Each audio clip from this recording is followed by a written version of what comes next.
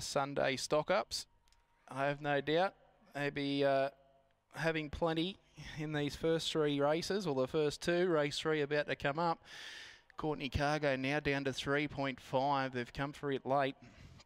It's been the firmer late on the fixed odds. Jasper Barely still holding sway at $1.95. Joan Taro out the gate now to $7.50. Pitched now down to $9.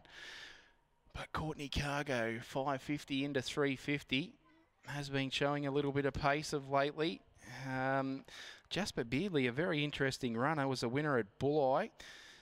3 runs back, recording a best of the night in 28.99 over the 5.15 there. And it was a $1.55 chance on that occasion. It scored by 6 lengths. It was then beat by My Bro Connor and Numchuck Chicky at its next 2. So this is a massive class drop for the favourite, Jasper Beardley. But we'll soon find out. Race number 3 out of Dubbo. First line secured away. The even line coming up. Favourite in the stripes, Jasper Beardley. $1.90. Last look at the tote board. Signal through. Lure on the roll. Race number 3 out of Dubbo. This is the Coolabah Goat Company. All set.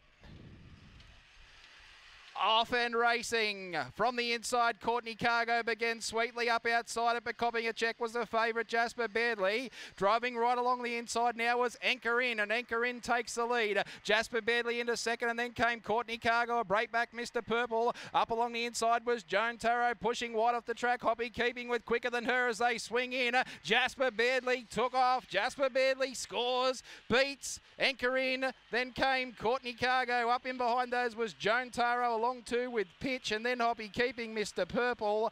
And that's about the last of them into the pen. 23 and 26 the time recorded. 2, 3, 1 should be the numbers across the line, and they go into the frame now. 2, 3 and 1 with 6 running fourth. Quicker Than Her. 23, 26 the time recorded.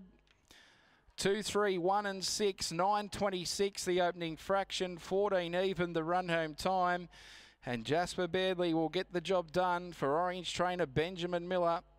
This Black Dog Fabregas Midnight Maid, start number 8, win number 3. Scores in the third event. 3 white Anchor In for William O'Neill, and 1 the red Courtney Cargo.